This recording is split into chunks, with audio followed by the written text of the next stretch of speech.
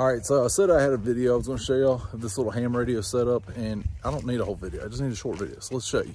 There's Axel, but as you can see, it's just hooked up here temporarily right now. Don't look at that. It's actually going on a bracket, but it just goes up. It's a telescoping pole, so you can easily turn it and lower it down. So if you need to, bring it on down. So if you're gonna do it, get you a hose clamp, stick it underneath these collars. That way when you drop it down, it's not causing any problems.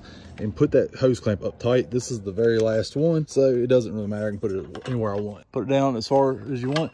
Your wire will stay tight. I still need one for right here. Didn't have it anymore, but this works. And as you can see right there, it's a 30-foot pole, and I think I have it up about 3/4 of the way. I still have a whole nother section, and that bottom section still has half. So if you want to check it out, go ahead, do your own. But if you want to, check me out. We're on Zillow. I'll put a link down below, and I have a link to that flagpole down below. See y'all on the next one.